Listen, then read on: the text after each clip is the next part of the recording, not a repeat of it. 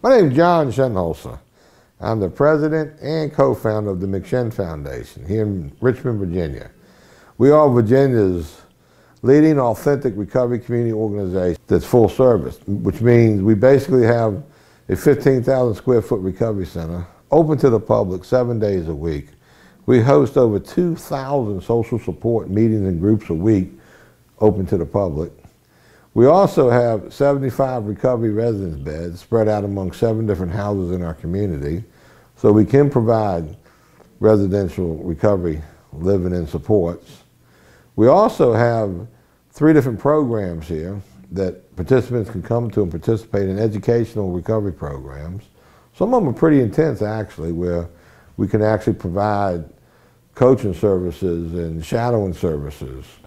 We also have a direct link to medication-assisted detox should you need it, as well as psychiatry services. So we do a lot of service providing, recovery support service providing. We also go down to our local government bodies and try to influence intelligent policies. Also go down to the General Assembly and submit bills to the General Assembly from time to time, and we advocate nationally for increase in recovery support service laws. Simply put, we're a group of recovering people whose sole mission and purpose is to help other people access recovery, to include walk-in interventions at no cost to families and participants, as well as we'll go on location and do these same interventions. Now, a lot of us out there, we know we're in the middle of an opiate epidemic crisis. We feel like the McShin Foundation is certainly the tip of the spear in reducing opiate overdose deaths, meaning we actually provide services for these guys suffering from opiate addiction.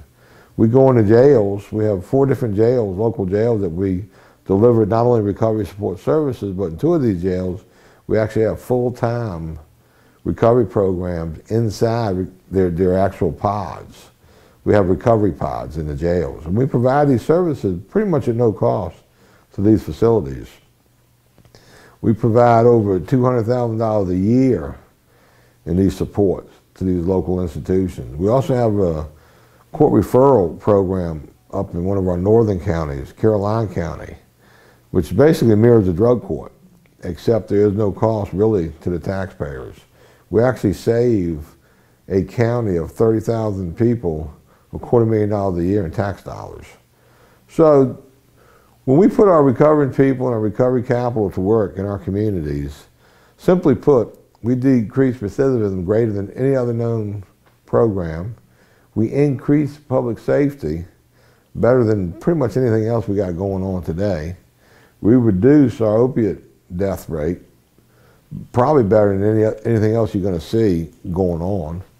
So I think we got a lot of, I know we got a lot on the ball here. So with your help, help McShin, you help our community. Real simple. Anyway, that's probably enough for now. Thank you very much.